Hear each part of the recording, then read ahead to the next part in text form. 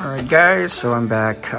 So it's been nearly 2 weeks since I've set up this grow tent. I did a video about it. It's a two-part video. First part I talked about the things and the things I used to build this tent. Talk about the misting system. And the second part is when I was able to build it and final layout of the grow tent with the misting system. So far I haven't really changed anything. Everything's doing really well. But this video is about vining plants. So when I've set up this grow tent, I had this vision that this tent will be bigger. I'll be using, of course I'm still using the garden fencing that I've used also from my previous tent. And my plan was to let the vining plants go up and trail through this fencing, and I've started that with the vanilla orchid.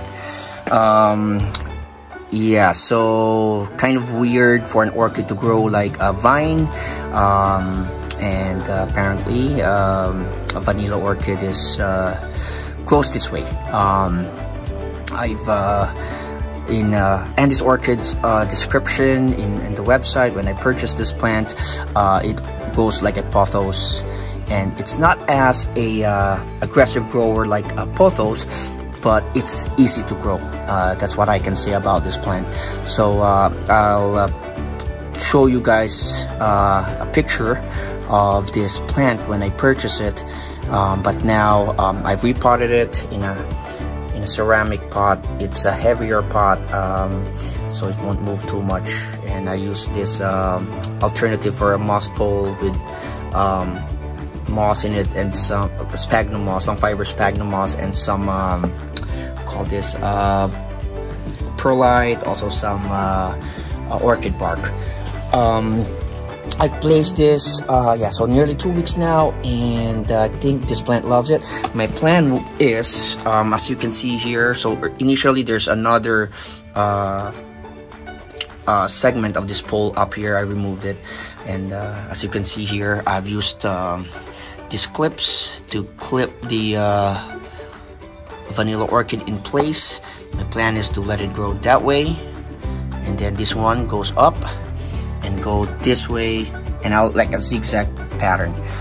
From what I've read is it needs to grow to a certain mass or length before it actually flowers and try to get vanilla beans. And if I just grow it upwards one way, I don't think I'll get 20 feet. This tent is like 72 inches, including the curved roof up there. So yeah, so I won't definitely get the 20 feet, but I figured if I let it zigzag through, then I'll be getting it to a certain length and hopefully gets it to flower. But just want to show here, I also place some long fiber sphagnum moss when I clip it, and the leaves are actually liking it. So again, it's all in theory for me, but orchids like a lot of humidity, and I figured if I put some sphagnum moss in between the clips, it will like that extra moisture. And as you let me see here, show you guys. So you can see here, roots have grown. Same here, and let me see if I can zoom in. There's a new one there, right there. Yeah, that's a new root. So it's liking. It likes what I've done here so far. So it's really cool that the plant is responding in a positive way, and so far my theory seems like it's gonna work.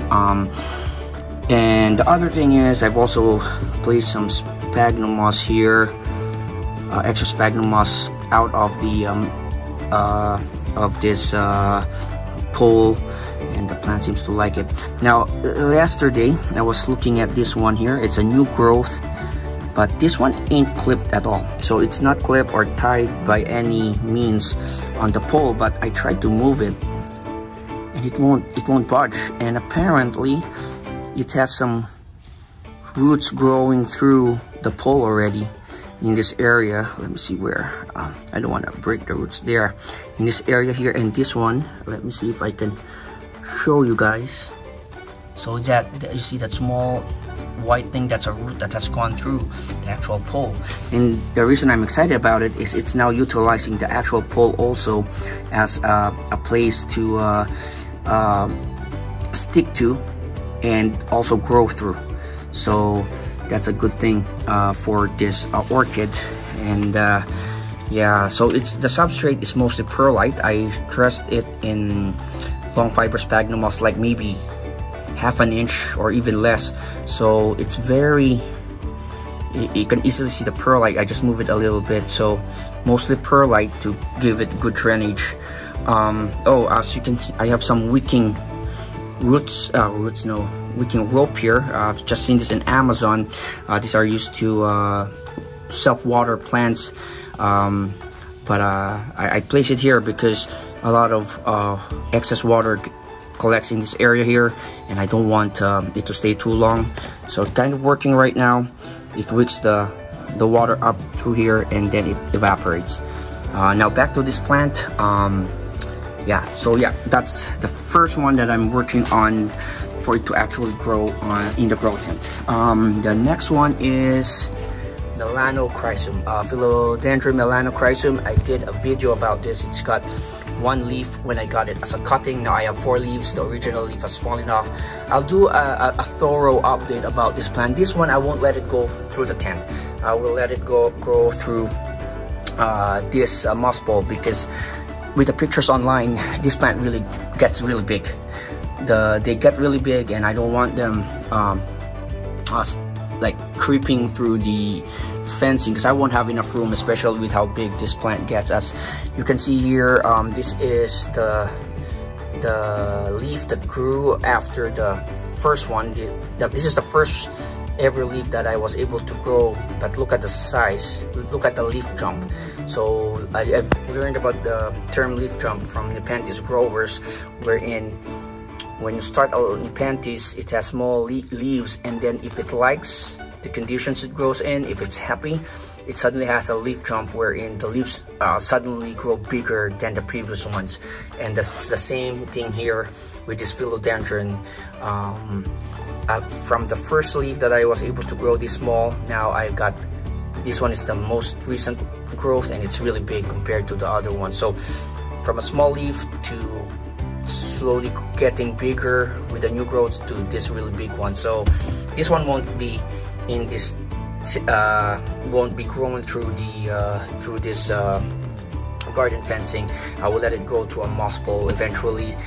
When it gets too big, I will move it to my move it outdoors, or not really outdoors, outside of the tent. But the other plant that I really want to see grow is this Monstera Dubia.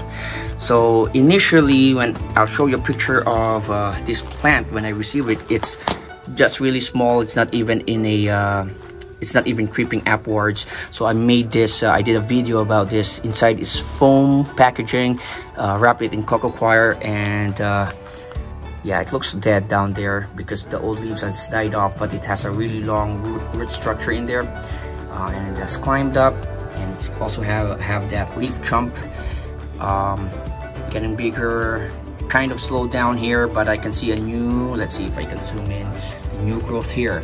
What I did then is I have a wooden plank that I'm gonna reuse. It's from a shipment, from a package we receive online. It's used to you know, make the package secure. I kept it because it looks perfect. Just tie down this cocoa coir, and the plan is I will let it climb up.